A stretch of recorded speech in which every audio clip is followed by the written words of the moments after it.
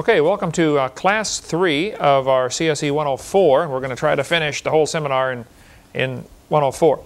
We left off talking about what might have happened during the flood in the days of Noah, how that moving water automatically separates particles by density. And we talked about underwater landslides called turbidity currents or runouts, and it's incredible how far they can go with those things.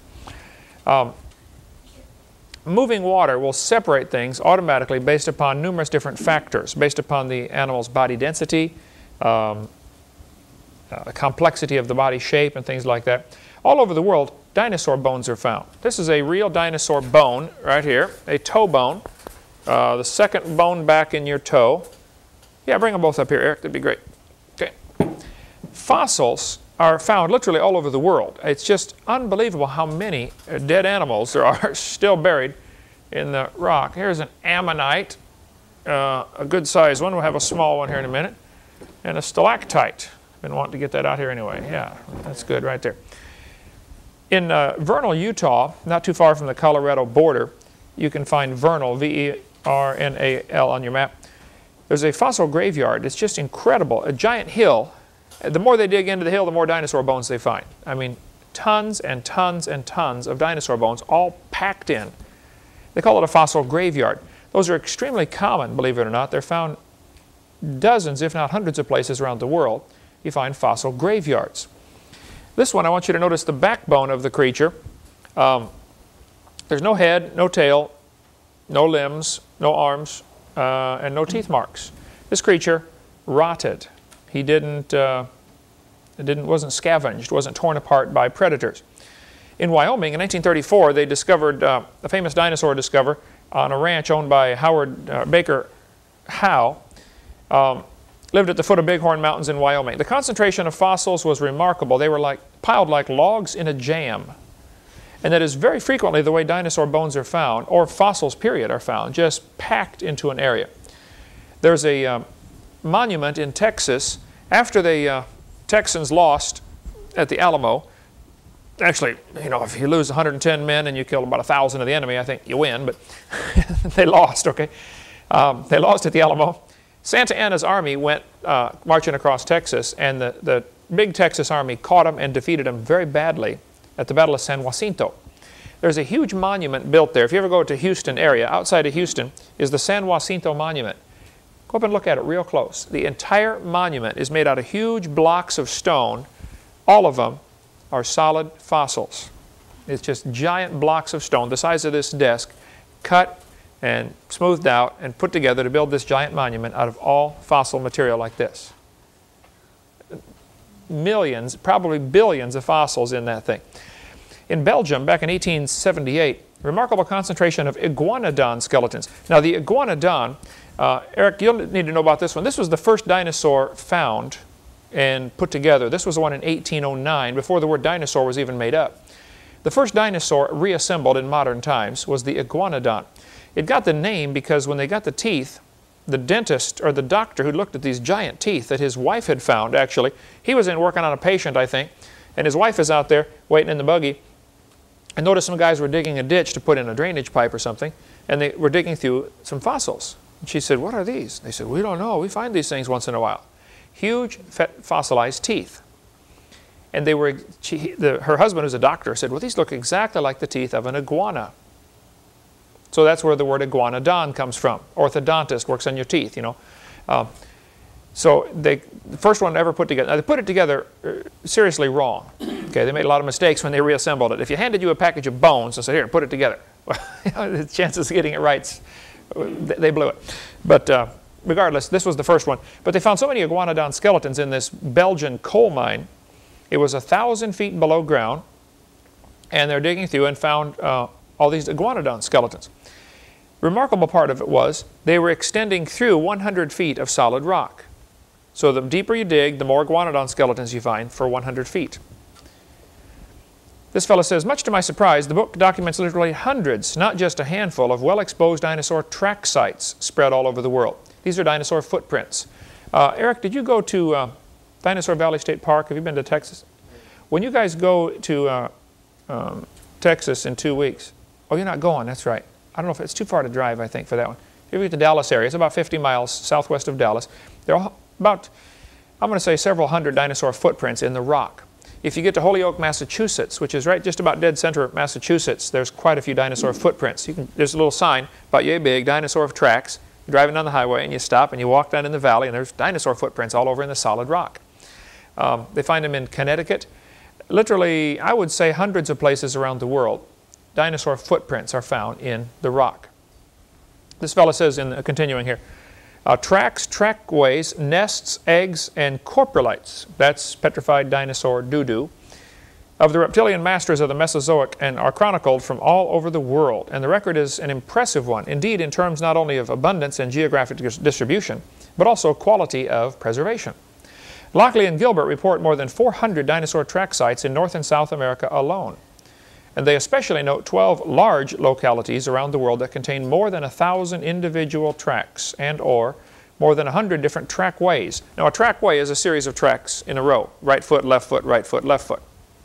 More than 100 tracks in a row in a trackway.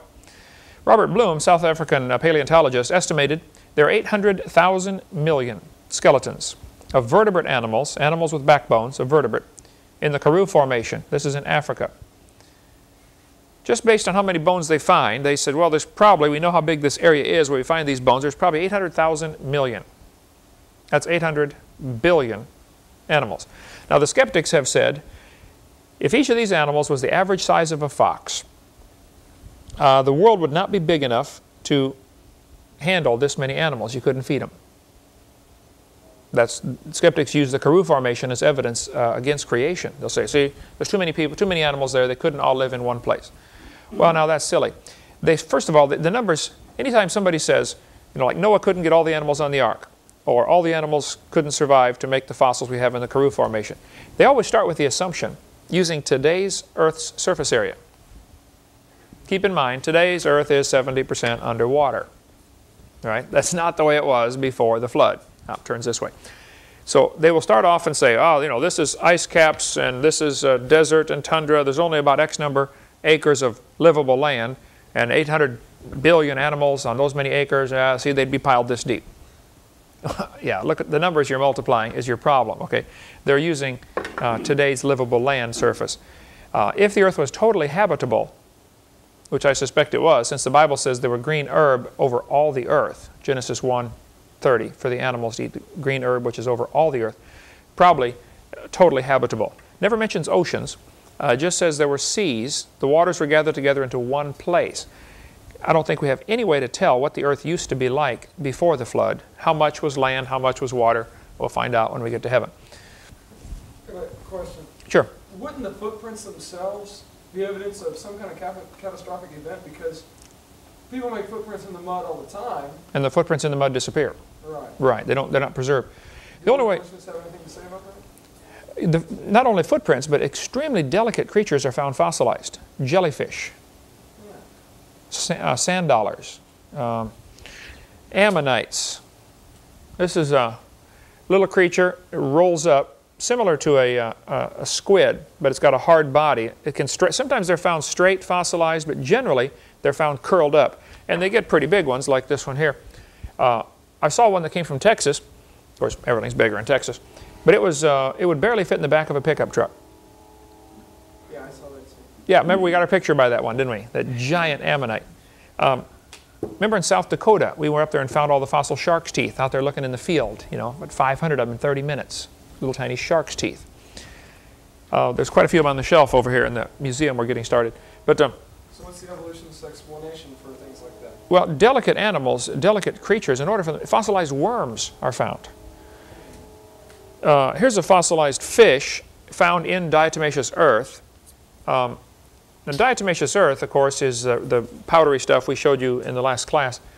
It is excellent for preserving fossils. I mean, extreme detail is found preserved. You can see the little tiny ribs on the fish, the fins, the little scales. Here, why don't you pass that around, Daniel? It's already been broken once. Treat that carefully if you would. You can see the detail found in that little thing. And those are extremely common. I mean, like trillions of them are found in certain places. It's unbelievable. There's probably 2 more inside that if we could split the shell open. or split the diatomaceous soil, probably some more inside. But it would just crumble, you know, you'd lose it. The evolutionist, I've never heard him talk much about that, but to the creationist it's very simple. During the flood, you would have some areas of enormous confusion and this earth being destroyed. Other areas would be pretty tranquil, just the mud flows in. Just if the ocean was extremely muddy, just the mud settling out would be perfect to fossilize creatures like that. For one thing, many of these fish that are found fossilized, all of the fins on their back are extended. They were scared stiff of something. This was something different was happening they'd never seen happen before. Something new, and they were terrified, and they died in positions of terror. Their gills would plug up very quickly if the oceans were muddy. And of course, this would not be every square inch of the earth. I mean, right now there's probably a storm going on somewhere, but it doesn't affect us here, right? So one atheist said, well, if it was turbulent water every place, how did any fish survive? Well, duh, okay, it wasn't turbulent water every place. Just probably certain areas would be, especially along the splits where the ocean floor would split open, where the Mid-Atlantic Ridge or the San Andreas Fault in California. Those areas, probably within a few hundred miles of those areas, would be extremely turbulent and everything would die. But there'd be other areas where it wasn't that way. You only got to get 2 fish to survive someplace on the earth. Up in Canada, this is Canadian National Geographic, shows the Fall 99 edition from Creation Illustrated is where the picture came from, but it shows a petrified, not even petrified, sometimes just preserved, fossilized, preserved redwood tree stumps. Huge redwood trees were growing on Axel Island. Now, Axel Island is real close to the North Pole. Redwood trees don't grow very many places in the world. Okay, I think California and maybe Southern Oregon is the only place where they grow, where they're found still alive, native. Remember we went out there and drove all the way through the redwood forest and stopped and saw those enormous trees. You can't imagine not only how huge the trees are, but how close they are together. When you guys were there, did you see them? In a room this size, there would be 4 of them growing. And they're each 9-foot diameter. You know? Here they are. Axel Island, you can see on the map there, is about as far north in Canada as you can get. And there on Axel Island, there are petrified trees. Well, if you go to Axel Island today, there are no trees. There is nothing. Just barren landscape, lots of nothing. See, these things had to be buried and preserved very quickly. And petrification can happen very rapidly. There are scores of examples we can give you of how quickly things can petrify in less than 100 years. This is a piece of petrified wood. Actually, this is probably some type of reed. The textbooks often show dinosaurs, or the kids' dinosaur books will show them around these huge ferns, massive ferns. This is pretty heavy. I'll let you pass that around and look at it. If you want to grab that, Daniel. There's no real ring structure to it, to this reed, but you can see on the surface that this thing has been slightly flattened. Notice it's wider than one direction. This thing would have been squeezed like asparagus, sort of like a giant asparagus basically is what that would be, something similar to that. So it's squeezed in one direction, flattened out, whole huge areas of this, and then fossilized in the oval shape. Here's a petrified mammoth tooth. Now usually when they dig up mammoth teeth, or any fossilized bones for that matter, very frequently exposure to the oxygen starts the crumbling process. They begin to decay.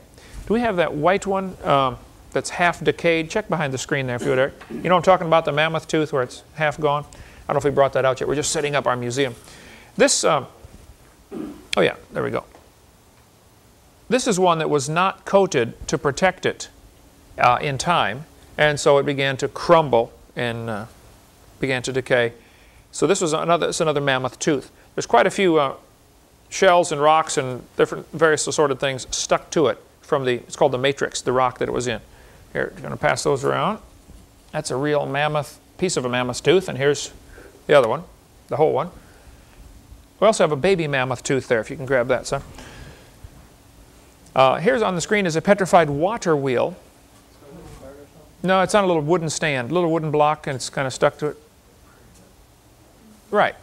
This is about half, then, of a baby mammoth tooth. And it was coated with a varnish right away so it wouldn't crumble from oxygen getting to it. That's a gastric stone. Some dinosaurs would eat rocks in order to chew up their food, like chickens do, you know, have a crop. Dinosaurs did that. And those are often real smooth, rounded off stones. Don't you have the coca line on? No, that's not out here yet. Here on the screen, if you can see that, is a piece of petrified wood. This is a piece of petrified wood I'm holding in my hand. Let me explain the process of how it works. You can see one side's been cut and polished, and you can see the grain pattern, just like, you know, a piece of wood you'd make furniture out of. I believe this is palm wood. No, this has got a grain to it. I don't remember. The guy who gave it to me, I put a label on it. It's someplace on the shelf. I'll have to get that, what type of wood it is.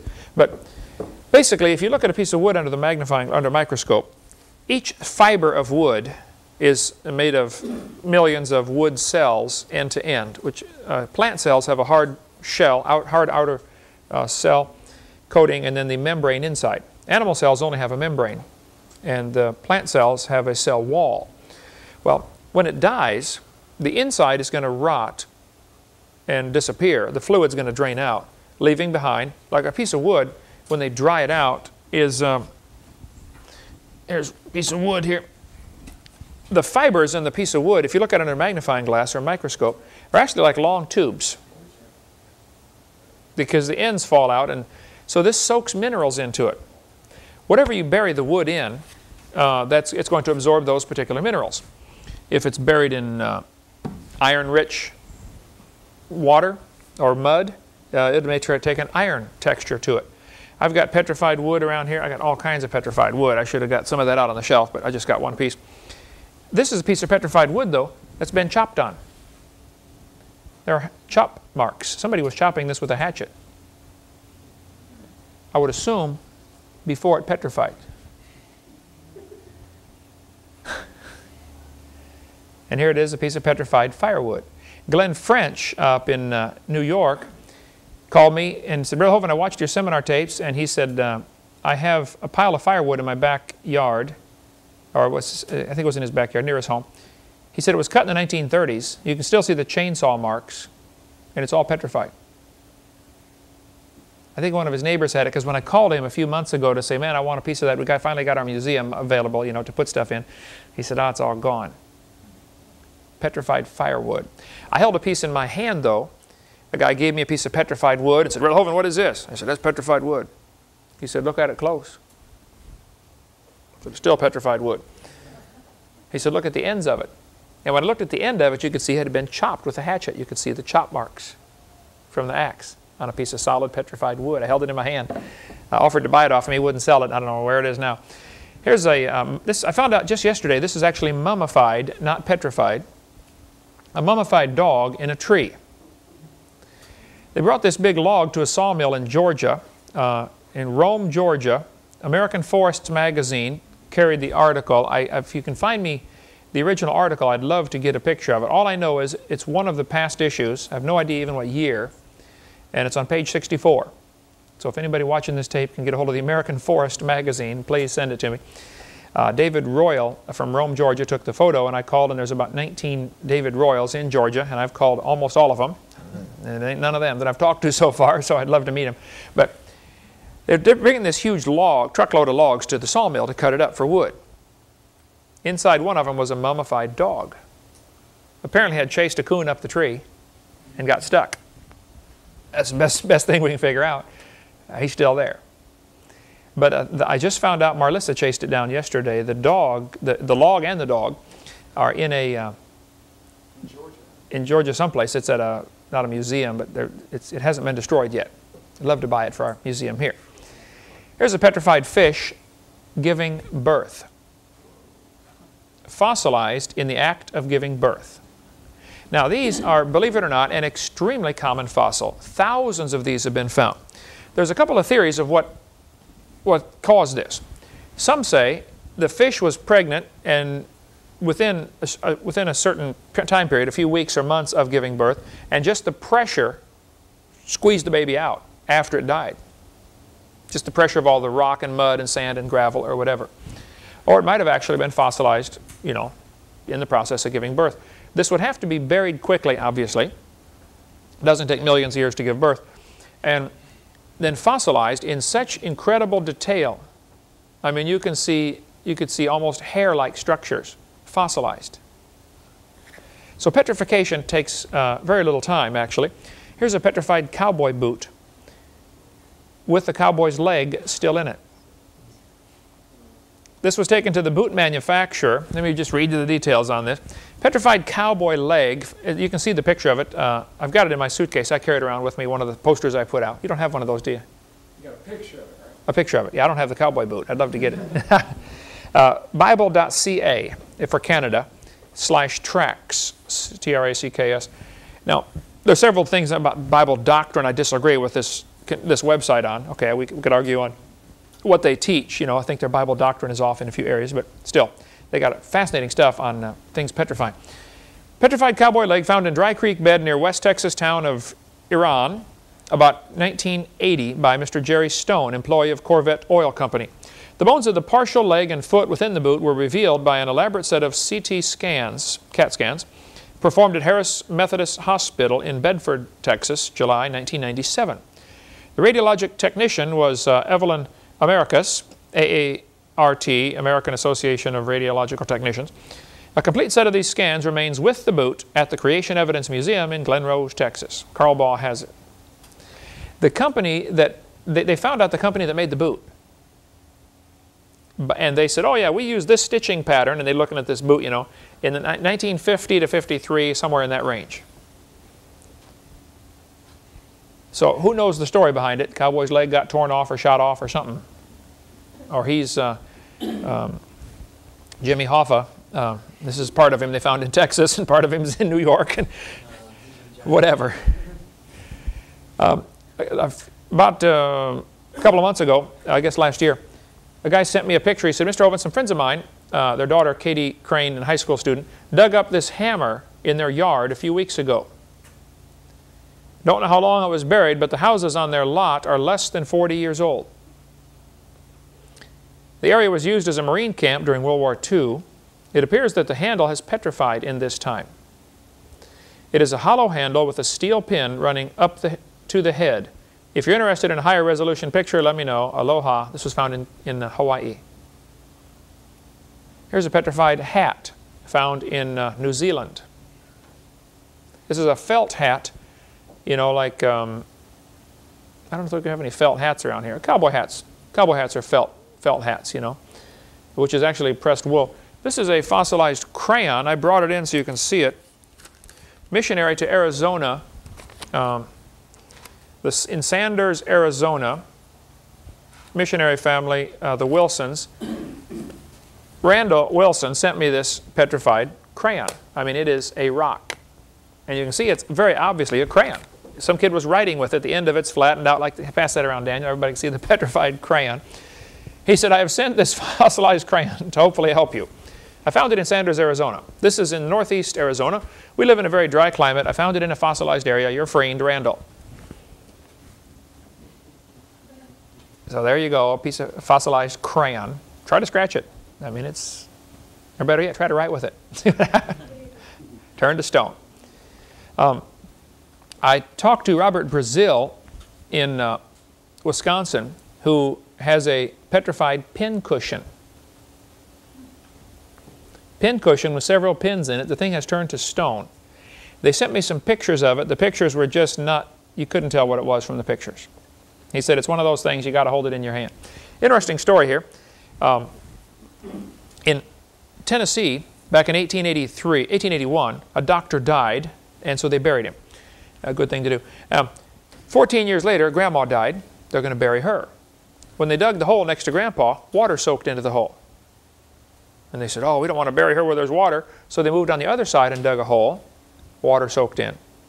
So they buried Grandma somewhere else. The grandkids got worried about Grandpa being buried in the water, and so they dug him up. He'd been in the ground for 14 years. Here's the story. Let's see. The most intriguing of these clay replica, this is at a museum, a walk-through tour they have there at this place in Tennessee.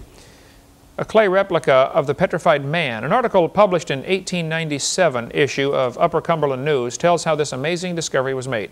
According to the article, a prominent resident of the town, Dr. William Davidson, had died and was buried some 14 years prior to the death and burial of his wife, Minerva. When her grave was dug beside his, it was discovered that a stream of water had entered the first grave, passed through the coffin from head to foot and on out. The occupant of the coffin had been turned to stone, presumably as a result of the continual flow of water and perhaps the minerals in it over such a long period of time. The wife was buried in another location, and the husband's body was removed from its watery grave and reburied beside her. A descendant of the petrified man will be at the museum to talk with visitors as they view the sculpture, which was created by Gainsborough artist Mary Larson and one of her students, Joseph West. I read more on this. Let's see if I have the article here in front of me. The arms had rotted off, but the rest of the body had petrified in 14 years. 1960, this is an interesting story here. A 62-year-old widow in São Paulo, Brazil, didn't have the faintest idea what was causing the pain on the right side of her stomach. So she went to the doctor's office, where X-rays revealed quite a surprise: a perfectly formed, petrified skeleton of a fetus inside of her. Petrified baby's skeleton, 20 inches long. There's the story. It's an extremely rare case. Said the Dr. Jose, whatever, chief obstetrician at the hospital in this place, however you pronounce that, in São Paulo, 1,700 miles from São Paulo. The fetus had been inside her body for near the intestines for at least 15 years, which was, when she said, was the last time she had sexual relations. Mr. Nito said by phone. I was shocked when I was told I had been pregnant for so long, because during all this time my belly never swelled. The widow, Antonetta Hilario, told the newspaper on Wednesday. The doctor did not know exactly how old the 20-inch long fetus was when it died, nor its sex. We should be able to determine these things when we remove the fetus surgically. It does appear, however, that the baby was about to be born when it died inside its mother's body. No date has been set for surgery. Petrified fetus inside the mother. Website www.s-t.com/daily/0496 04-96/04-05/96/Z people HTM. Don't know. Strange things found out there. 20 inches long and you didn't know you were pregnant? I've seen some pretty big Mexican women that might... That's true. seen some big American women too that wouldn't know, you know, so who knows. Students are being taught now that each layer of the rock is a different age, the geologic column, which doesn't exist anywhere in the world, okay? And they're taught that the fossils tell you which era it's from. If you find reptiles, this is the age of reptiles. Or if it's in fish, this is the fish age, you know, or the chalk age, Cretaceous. That's what all these words are, Cretaceous and all that kind of stuff. The layers, first of all, the fossils are not well sorted like the textbook teaches. By the time it ends up in your textbook, they show, you know, all the dinosaurs in one layer. Well, that's just flat not the way it is, okay? But even if it were, that wouldn't prove anything. This David Ropp, who's a curator at the American Museum of Natural History in New York, a strong believer in evolution, by the way, Ropp says, one of the ironies of the creation-evolution debate is that the creationists have accepted the mistaken notion that the fossil's record shows a detailed and orderly progression. Here's an evolutionist admitting the fossil record does not show an orderly progression from simple to complex. So what some creationists have done, they have said, well, the fossil record is simple on the bottom and complex on the top, and we can explain how it happened. I think we can explain how it happened, and I will in a moment. But he's saying they're not always found that way. Sometimes the complex are on the bottom. And if the fossils are out of order, according to the evolutionary thinking, they've got a whole list of things they can call on to explain why they're out of order. A reversal. A huge section of land the size of Washington State flipped over. Oh yeah, that happens all the time, you know. For instance, the Matterhorn, the famous mountain in Switzerland, you know, that goes up like this and then it comes out and then goes back up. Makes it really tough to climb. The Matterhorn is reversed where the older layers are on top of the younger layers. Chief Mountain, Montana, same way. What they say are the oldest layers are on top of the youngest layers. Well, now how did that happen? Of course, the evolutionist, undaunted, will say, well, there was an overthrust. You see, you got the oldest at the bottom and the youngest on top. Okay. And then the section of land broke and it slid up over the top. So we ended up with the oldest on top of the youngest. It's called an overthrust. Trouble is, this overthrust is like, I forget how many thousand square miles. You know, don't you think if a few thousand square miles of the crust of the earth was sliding over the other part, don't you think you'd be able to see some rubbing in between? Yeah. It would break up, obviously. The friction would be enormous, okay? And it would create a section of rock called breccia, just crunched rock, you know. Slide a chunk of concrete over another chunk of concrete. Just drag it with a tractor just a few feet and see what happens, okay? And here this thing supposedly slid like 100 miles and left no evidence. This is just flat dreaming. But the name and age of the layer is determined by the fossils it contains. This fellow, Niles Eldredge, who also believes in evolution, said, this poses something of a problem. If we date the rocks by the fossils, how can we then turn around and talk about patterns of evolutionary change through time in the fossils? See, the rocks are dated by the fossils, and the fossils, of course, are dated by the rock layers. We've been through that before, and that's simply silly, okay? Moving water will automatically separate particles based upon their density, based upon a lot of different factors. The textbooks often say clams are found at the bottom of the so-called geologic column because clams evolved first. And birds are found at the top, and they say, see, that's proof birds evolved last. Well, duh. There might be another explanation for this. Maybe clams are found at the bottom because they're already at the bottom when the flood starts. Wouldn't they be the first ones buried? They're sorted based on their habitat. You know, maybe birds are found on top of the geologic column because birds are the last ones to drown in a flood. Right? Fly around till you run out of gas. Maybe they're sorted based upon their intelligence. As far as we can figure out, you know, clams aren't too bright. Maybe they're sorted based upon their mobility. Clams can't run very fast. Maybe they're sorted based upon their body density. You know, clam shells are a little heavier than bird feathers. So the sorting, there is a little bit of sorting, but it's not necessarily due to evolution. You know, how fast was that calf going? Anyway, there might be two ways to look at this. Okay, if you find all the reptiles in one layer, that doesn't lead you to conclude that all the reptiles evolved at the same time. You might conclude that reptiles have a similar body density, so they get buried in a flood in the same layers with the liquefaction phenomena. Let's take a little break. When we come back, we're going to talk about liquefaction. This is a fascinating thing to discuss, and Walt Brown has a great section on this in his book, In the Beginning, which is, I highly recommend that book. So we'll talk about that when we get back after the break.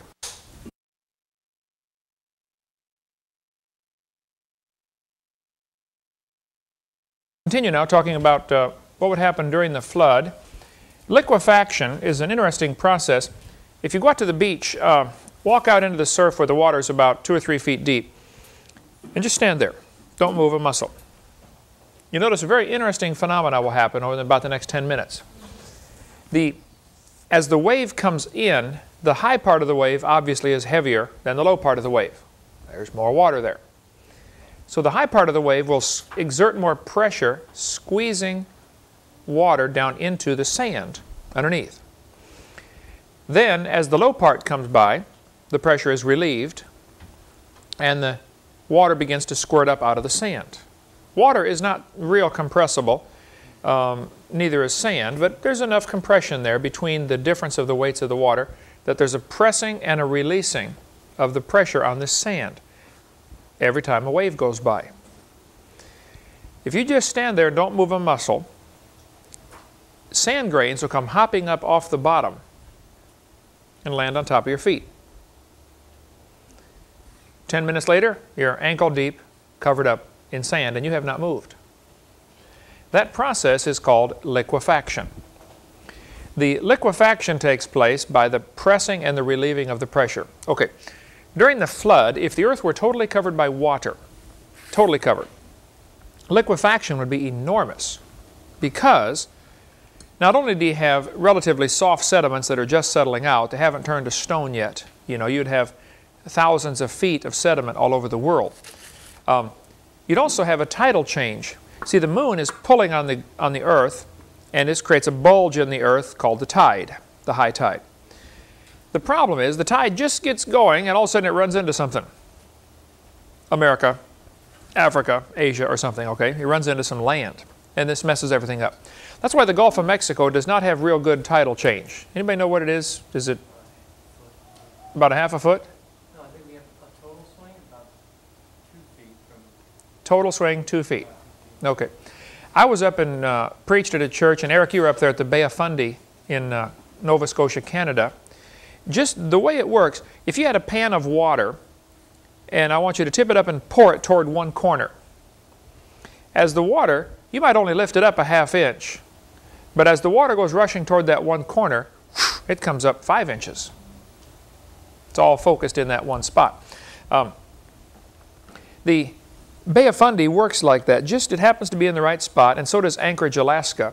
The channel is just right, where all of a sudden the tide rushes into that one place. And in the Bay of Fundy, the greatest tidal change they've ever had is 103 feet. Low tide to high tide, 103-foot difference. That was during what's called spring tide, where the moon and the sun line up.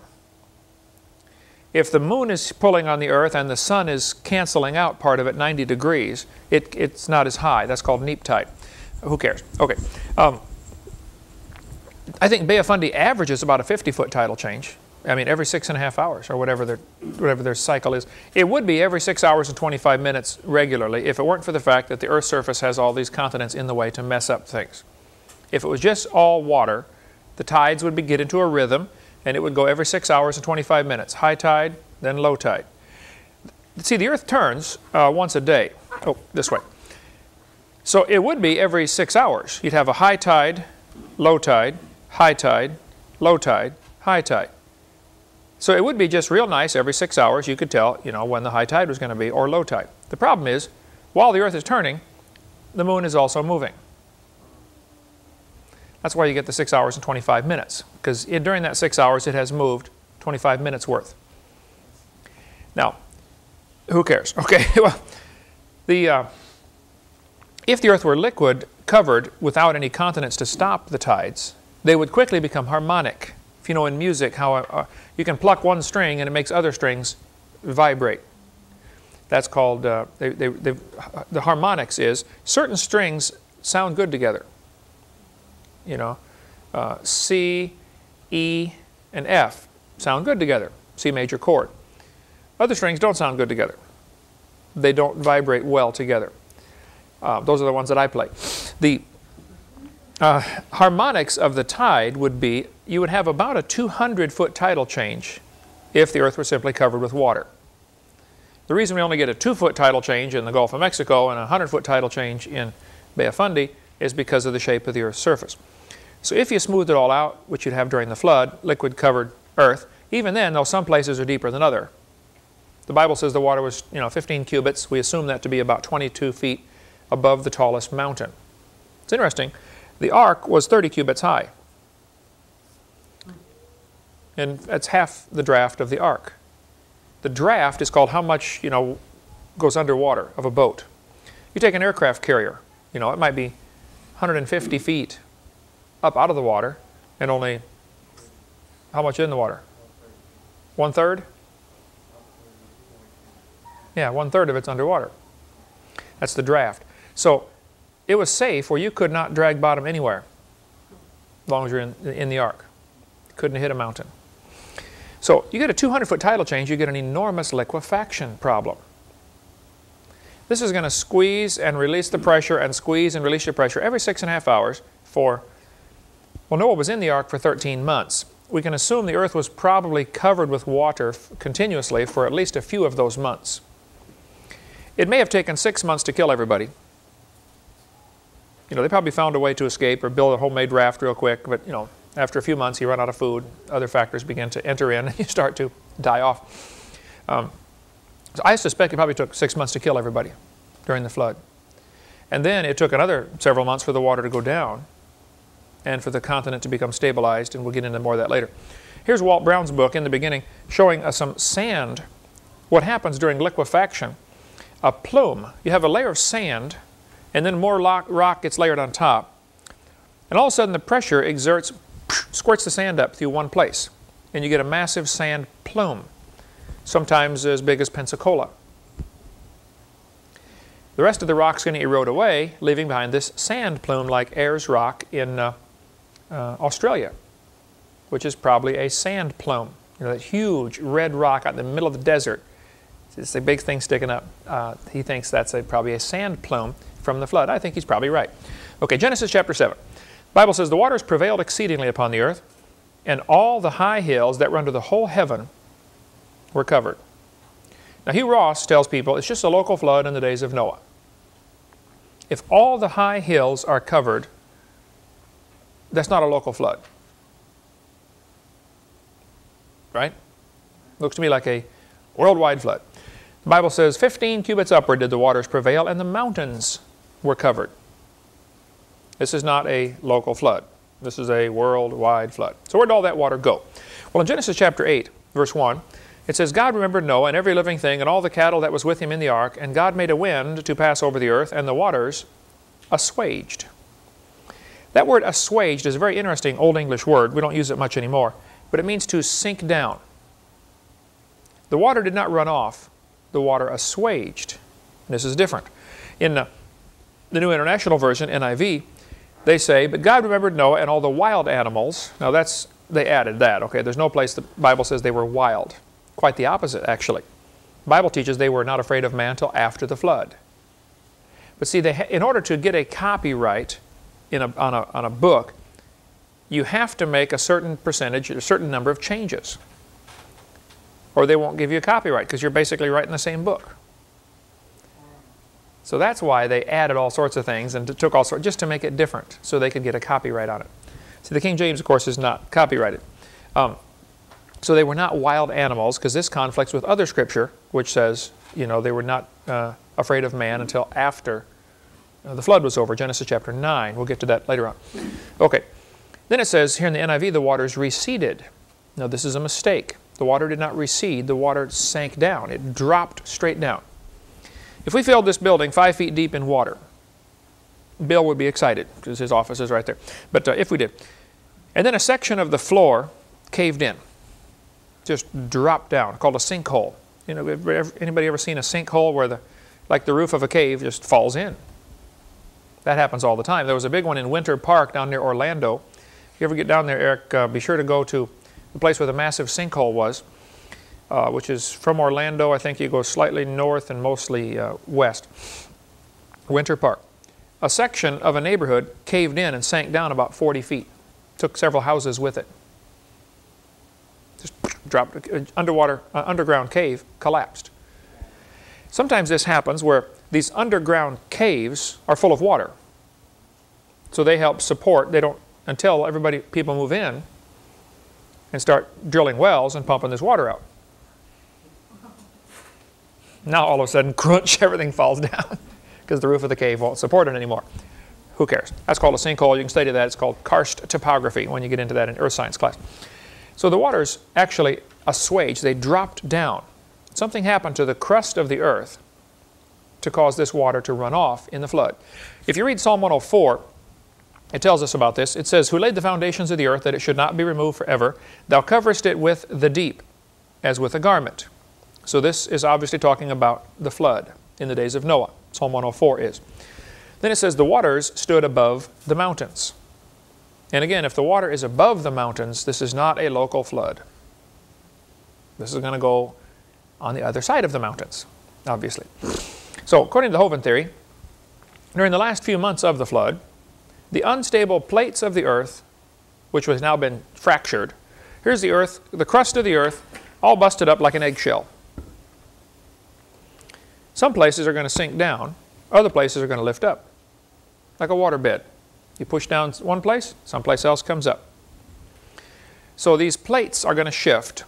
Thin spots sink down to become oceans. Thicker spots lift up to become mountains. It's real simple. The runoff of the water is going to cause huge erosion canyons in a hurry. The Bible says in Psalm 104, verse 7, "At thy rebuke they fled." Now the "they" is referring back to the waters earlier in this verse. The waters fled. At the voice of thy thunder, they hasted away. They hurried away. If you have water that is hurrying away, you have erosion. Rapidly moving water can cut through a lot of things. Eric, go back here and grab, I hate to have you keep doing this, but I'm tied in with my cord here. The dinosaur made out of steel, you know, the closest one to me over here, bottom shelf. Yeah. Hand that to me if you would. A guy sent me this years ago, made out of 1/4-inch plate steel. He said, "Brother Hovind, I work in a welding shop and I made this for your museum." He's got his footy things on here. I looked at it, I said, "Man, how did you cut that so smooth?" He said, "Oh, we cut it with water." Like 50,000 pounds per square inch or something, you know, but they squirt water on it real hard and it cuts through the steel extremely smooth. Cut with water. It's not quite, yeah, it's probably 3/16. Pretty thick. Probably, what, 20 pounds maybe. You wouldn't want to do that with a hacksaw. No, hacksaw would take a while, wouldn't it? So, rapidly moving water can just do an awful lot of damage. The other thing you get with rapidly moving water, it picks up a lot of debris. Pretty soon it's not just water anymore. Now it's a slurry of rocks, tree stumps, logs, boulders, and liquid sandpaper. So what they'll do when they drill a well, they will use drilling mud. Not just the drill bits drilling the well, the drilling mud is abrasive. They mix special mixture called drilling mud that they pump down, and they try to get just the right weight, because you can add certain minerals to it and make your water heavier than if you had other minerals. So there's a real science to the drilling mud. You know, what are you going to put in this well? Because you got to have just the right pressure to go down, eat the rock away, and push the debris up through the hole. Because you got a drill bit, say this big, and a pipe this big, which you're pumping water down through. So while they're drilling, this drilling mud's going down and pushing everything up the outside. Because if you're drilling, the stuff's got to come up. And those are called the tailings. Who cares? Okay. Psalm 104, verse 8.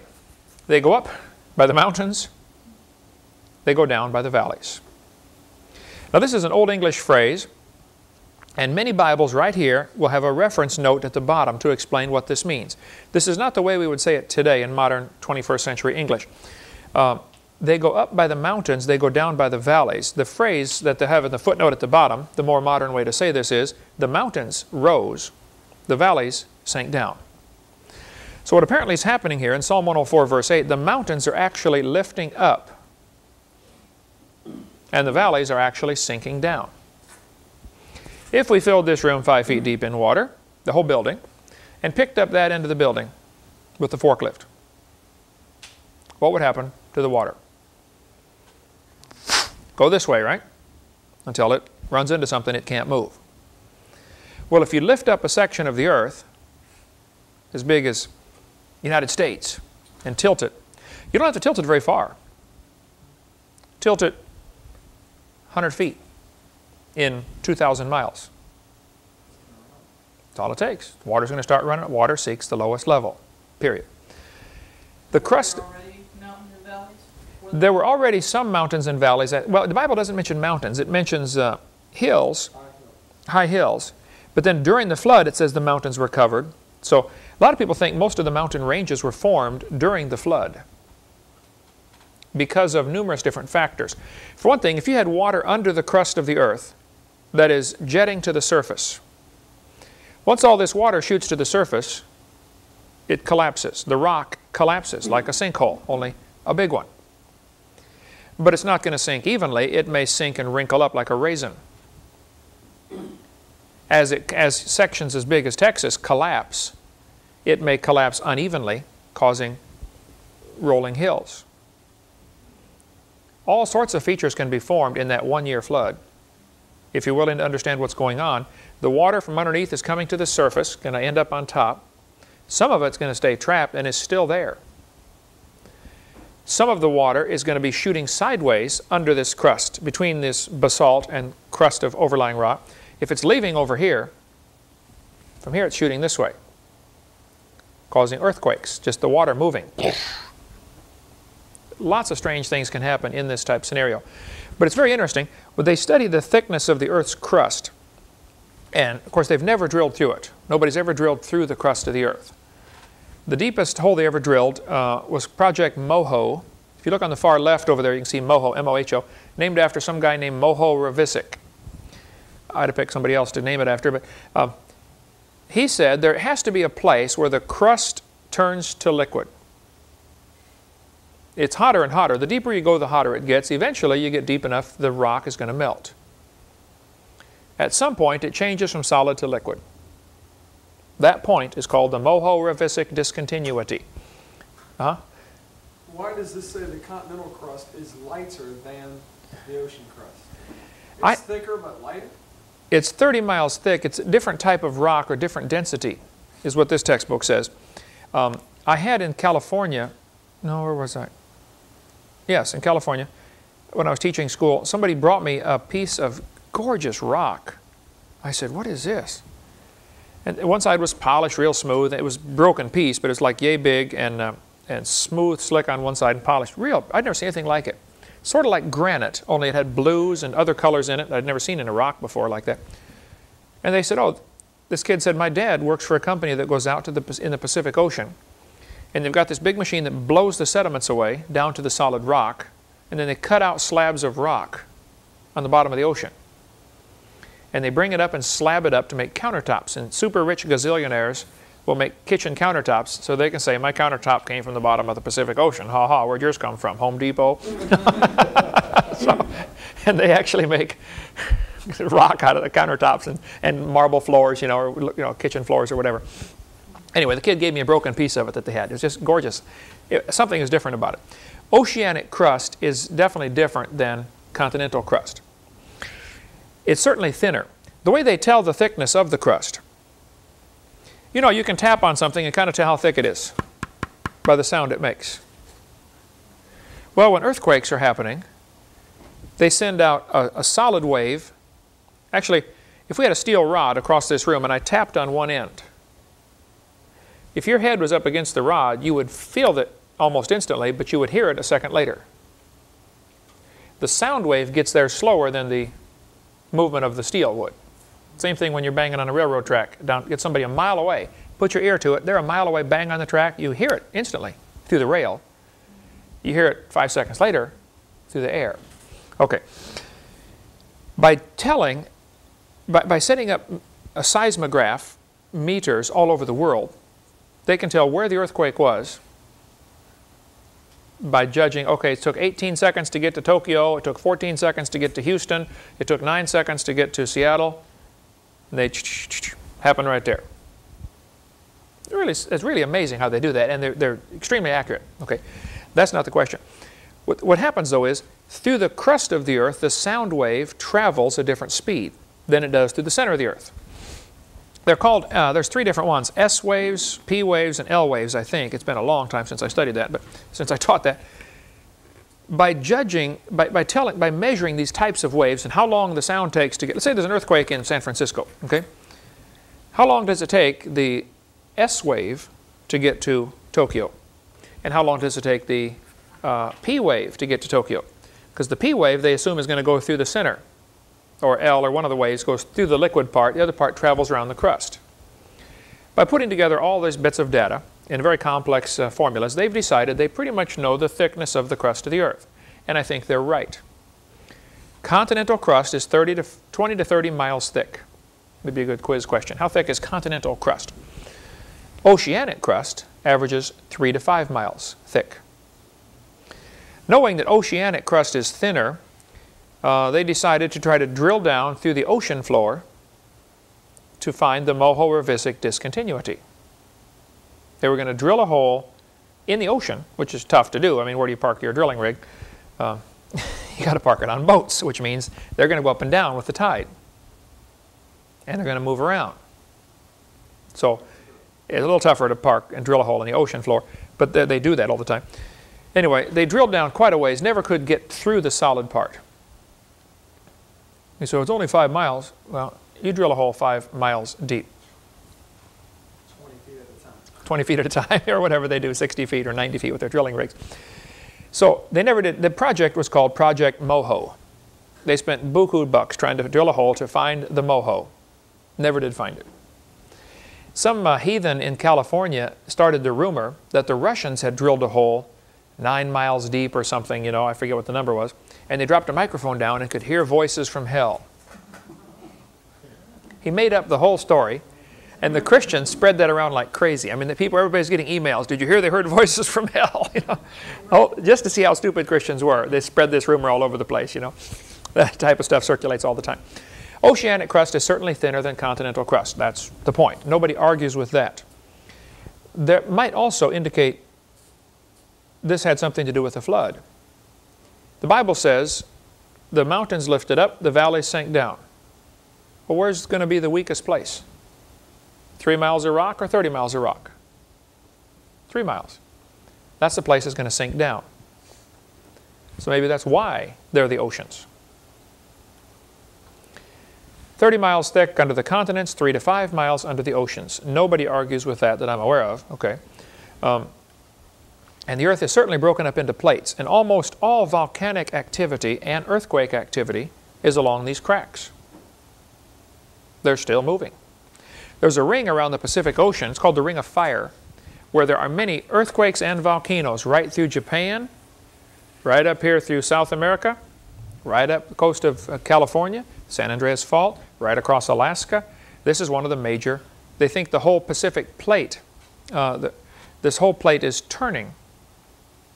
And that's pretty obvious that it is turning, because if you go visit some place where they put up a fence or a wall or poured a highway, you know, you'll see the highway is offset, or the fence is offset, or whatever, you know.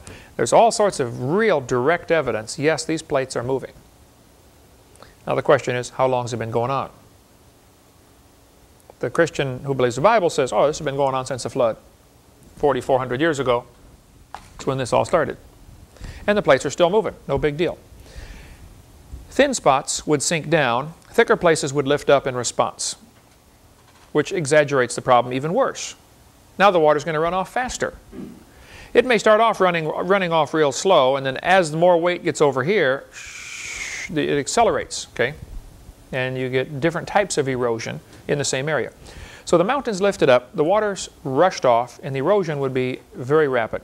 I just flew over Idaho, coming from Spokane, Washington to Salt Lake, and I was at the window in the airplane with the camera, videotaping all sorts of things. It looks just like somebody left the water running.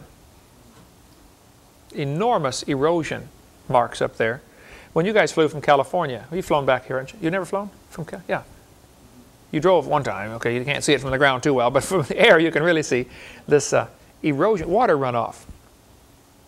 And you can just sit and stare out the window for hours thinking, man, there was a flood. All over the world there's evidence of this massive flood. This is Slick Rock in Arizona. Gorgeous rock formations. Had to be formed very rapidly, I believe, because of this flood. So there's just lots of water erosion. Here's a Bryce Canyon with these little things sticking up all over the place, little piles of rock. Here's a picture of an ancient shoreline. Photo of evidence of millions of years of erosion near an ancient shoreline. I took this picture myself September in the year 2000. You can see these pillars of rock sticking up just like Bryce Canyon. Millions of years of erosion. Oh, there's my sunglasses. This was a pile of dirt we had out here. Remember when we filled this hole in? It used to be the pond. It rained on it. After one rainstorm, it left behind a miniature version of Bryce Canyon. I said, Brian, I want you to bring the camera down here. I want you to take a picture of the dirt. Brian said, okay, Brother Hovind. He said, for 10 minutes I'm taking pictures of this dirt thinking, why am I taking pictures of this dirt? Then he said, I saw what you did with it and put it together for Bryce Canyon and all this stuff. And he said, man, it's exactly the same. There's my ink pen sitting on top of some of these little piles of rock. You go drive out to any of the canyons out west, and you'll see these things sticking straight up, called a butte. You know, you see John Wayne riding around in the, in the movies in the west, and there's, the prairie, and then this piled up and then flat on top. Mesa or butte. It depends how the bigger ones are called different names. Okay, there's a mesa, a butte, a tableland is one of them if they're real big. The flood did that. There's my moped parked next to the pile of dirt we took all these pictures on. Right out here, 50 feet behind this building. You can get a pile of rock, sand, gravel, mud, mix it all together in a big pile. Take a hose, sprinkle water on top. You can make just about every feature you find on Earth in about 10 minutes. Make it in miniature form. Real rapidly. Millions of years of erosion along a highway built a few months ago. Mike was with me. Mike and I stopped. I think it was Mike. We stopped and took pictures of us standing by this erosion. They just finished the highway and didn't get the grass planted along the side in time. And it just made enormous erosion marks after 1 or 2 good rainstorms. Remember when we used to ride the motorcycles over in the clay pits up here past the railroad tracks? There was that road going out to whatever that street is over here, just half a mile. Now it's a canyon 30 feet deep. And since we've been here. I showed you the pictures, didn't I, of in Georgia, Georgia's Little Grand Canyon? Yes, you did. That's incredible. They think what happened about 1810, 1820, some settler built a lean-to or a shed, and there's no gutter on it. Water ran off and hit the edge and started a little erosion, a little gully. It's now a state park.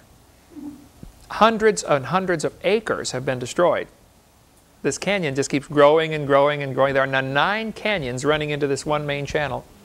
Probably all started by this farmer building his little hut on this. It's a hilly area. He's built up on top of the hill, and the water started cutting a channel. I've got all kinds of pictures of it. We're going to set up a display in here of that the Little Grand Canyon of Georgia, south of Columbus, Georgia. I forget the name of the town now, but just look on a map, Little Grand Canyon, it's on all the maps. So I think the erosion is best explained by the flood. Last week I was in Spokane, Washington. I did not get time to go over and see it, but I do have lots of pictures of Dry Falls, Washington. Go to Spokane and go west about 60 miles to the town of Coulee City, between Coulee City and Moses Lake on Interstate 90. You will find Dry Falls, Washington. This is the largest waterfall in the world, and there's no water going over it. They said at one time it had more water going over it. They can tell by the erosion marks. There was more water going over that waterfall than all of the rivers in the world combined. Whoa. Sounds like a flood. Sounds like a flood. Apparently there was probably an ice dam blocking the huge lake or something. There was a massive lake that all drained over here at one time. I would say this probably happened toward the end of the flood, or even a few years later, a few months later. As the ice is melting back, you would get enormous amounts of water all of a sudden gets released. Carved out this area in a hurry. Here's a flood washout in eastern Montana. So the rock is going to lift up, the water is going to rush off. One more thought here and we'll quit for the day. Most mountain ranges you see around the world follow the coastlines. You look at the Rocky Mountains, right here, parallel with the North Pacific. You look at the Andes Mountains in South America, right along the coastline of the South Pacific. Interesting. The Appalachian Mountains, you went to Tennessee Temple, Chattanooga, Tennessee, part of the Appalachian Range, runs right up the East Coast, parallel with the Atlantic Ocean. It's almost as if the mountain ranges and the oceans were formed because of the same thing and at the same time. If a section of the earth would lift up to make the Appalachians, someplace else is going to drop down, become part of the Atlantic Ocean. Off the coast of California is the Pacific Trench. You walk out, here in Florida, you can walk out on the beach for a mile before it gets over your head. California, how far do you walk out before it's over your head? About 40 feet, yeah. Go out about 1 mile and drop a string with a rock on it down, see how deep it is. Real deep. Go out about 10 miles and drop a string down. It's unreal. It's lots deeper. There's a trench out there. Okay. Who cares? All over the earth we find these bent rock layers. You don't bend rocks very far. They break. But these this one is in West Virginia. You can see the interstate highway was cut across here. This photograph taken showing this huge layers of rock are bent over interstate, whatever that is, going up through West Virginia. Well, they had to bend while they were soft, my humble opinion. If they were bent while they were hard, there would be cracks in the rock which do not exist. If I took 50 layers of clay and bent them and then baked it, no problem. It would hold that shape. But if I took 50 layers of clay and baked it and then bent it, it wouldn't bend. Well, I could shatter it, but there'd be cracks, but they're not there. So here they are telling the kids each of these layers is a different age. Well, then the bottom one's going to be hard before the next one gets on top. Bent rock layers are proof positive the layers were formed quickly and bent before any of them had time to harden. Is that an actual picture? That's an actual picture in San Juan Capistrano, California. Where was that from you guys when you lived out there? San Juan? Southern California. That's right. I preached in Temecula. It's not too far from there. Okay. As the rock layers are bending, as the mountains are lifting up, this is going to exert pressure. Now, if you take limestone and squeeze it real hard, it changes to marble. Different types of stone. There are 3 types of stone or rock in the world, not counting fossils. Okay, there is sedimentary rock, which is sediment that settled out. There is metamorphic rock. Metamorphic means it's been changed by heat and pressure. You get pressure and heat, it'll change it to something else. Marble, used for tombstones and... Is that like real dense rock then because of the heat and It pressure? changes the structure of the molecules. They line up differently. Then you have igneous rock. Igneous comes from a Latin word ignite. What kind of rock would be igneous? Volcanic rock, lava, stuff like that. Igneous rock. Those are the 3 basic categories of rocks: sedimentary, igneous, and metamorphic. Where are you most likely to find fossils? Sedimentary. You wouldn't find it in igneous rock. If there was anything in there, it got melted and recycled. Okay. So, after the flood, I believe the oceans were smaller than they are today. Continents were bigger, which means you could walk anywhere in the world. We'll get into that next week. What happened after the flood? Why do we have a continental shelf? Kind of interesting. How did they get to Australia? We'll cover that next week, all that stuff on the, what was it like after the flood, and continue with the Hovind theory, and get into about Mount St. Helens and what it did in Washington State, showing what one catastrophe can do in a hurry. Right? See you next week. Thank you.